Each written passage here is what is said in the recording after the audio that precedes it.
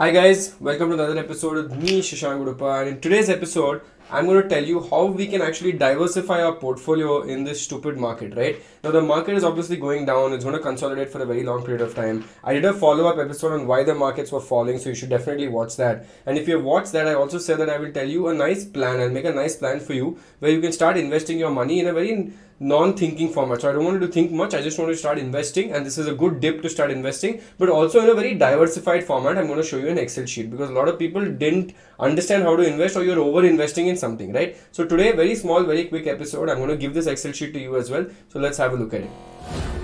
Now, couple of things in this entire Excel sheet, right? So first what I've done is I've just said insert your salary here, which is whatever your salary is, put that number there. Insert your savings below that, which is your savings that you have around 10,000 rupees. I've just shown you stuff like this. Let me just go into full screen mode, make it easier for you. So assume that your salary is 50,000 and you are able to save 10,000 rupees out of that. Now automatically your salary to savings to salary ratio is 20%. That means 20% of your salary is what you're saving. Ideally, the more the savings to salary ratio, the better it is for you. Why? Because you can start investing in it.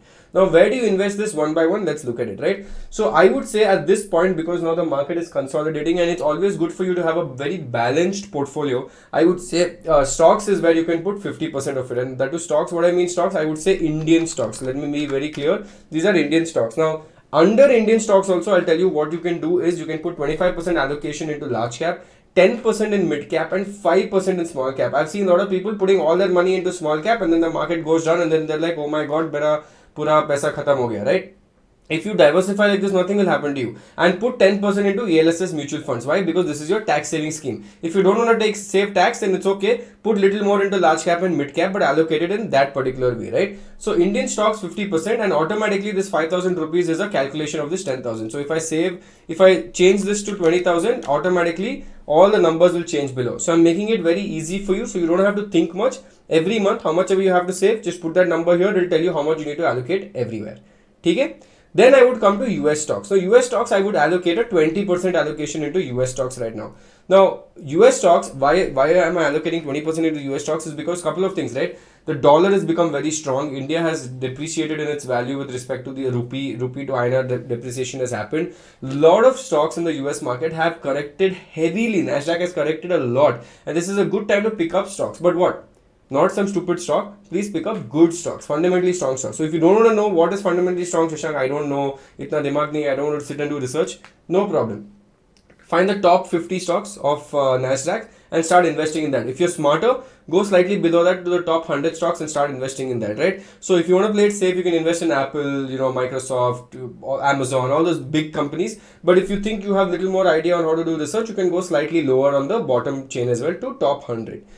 Third, coming to fixed income instruments or debt funds or debt instruments, right? I would say for now, start putting a 10% allocation into fixed income instruments. Ispe kya hota hai? You will not get a crazy amount of return. Please understand that. You might get an average return of maybe 7% or 8%, and now with the increasing interest rates, the bond rates might go down even more. So you will get maybe 7% or 8%, enough to even come at par to inflation. But why am I keeping the fixed income instrument? Is because we can't keep too much allocation into Indian stocks or US stocks. Why? Because the stock market fell down at 25%, and then if it doesn't go up by 25% in the whole year and it's only giving an average of 7-8%, then debt instrument comes into the picture. So this basically gives you a hedge. It gives you a diversification.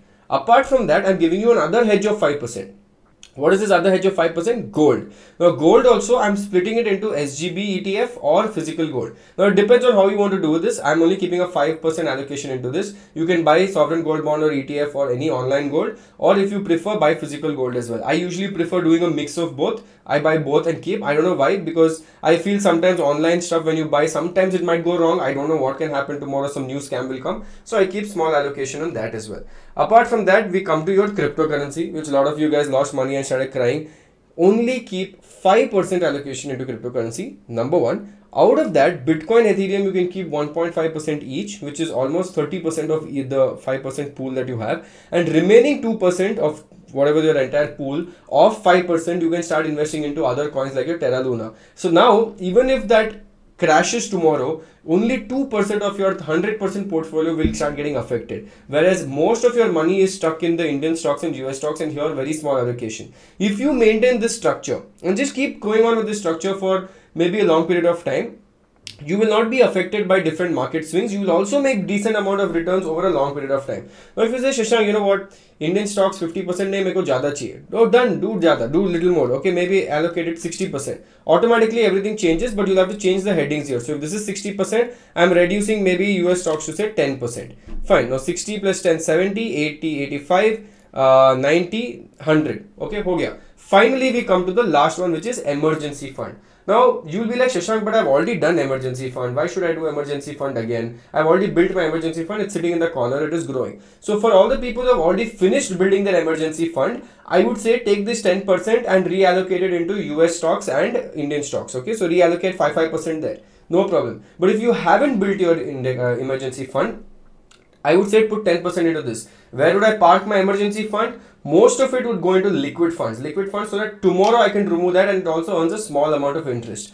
Some of it I would put into short-term government bonds. Okay, short-term, not long-term government bonds, because you might need it outside. Also, I would try looking at bonds where you can keep it as a collateral for loan if you really require it. So there are some bonds, I think like Bharat bond or something, where you can invest in this. And tomorrow, if you desperately need a loan, they take these government bonds as collateral. So worst case, you can still go to a bank and get the money out. Right, worst case I'm saying. But I would keep majority of the money in liquid fund because they're sitting there and also earning some small amount of interest. Now, if you maintain this strategy, which is 50 plus 20, 70% almost into Indian stocks, 10 plus 5, 15% into fixed income instruments, because gold also is not a volatile instrument. So this is volatile, this is volatile, this is medium volatile, this is very volatile, cryptocurrency is very volatile, emergency fund not volatile. So if you keep this allocation almost, say for example 50 plus 20 plus 5, 75% is in the volatile segment and the remaining 25% is non-volatile. Now, if you feel this is also too risky, you're like, Shashank, nahi, I can't do this. 75% is also volatile.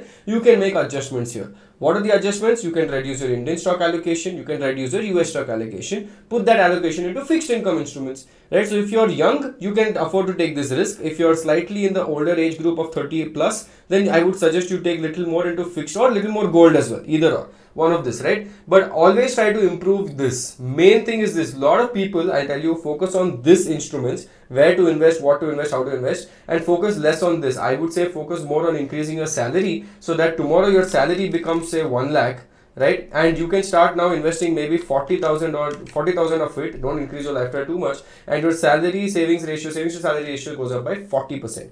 Now that happens, you slowly start saving almost every month 40,000 rupees, which will compound to almost 4,80,000 with this average rate of return, maybe 5,50,000 you will save at the end of the year. So I would suggest always keep investing for a long period of time. Don't do short-term investing and try to increase this ratio and increase the monetary amount here and maintain a perfect balance. If you follow this, I don't think you will have any issues when you're investing.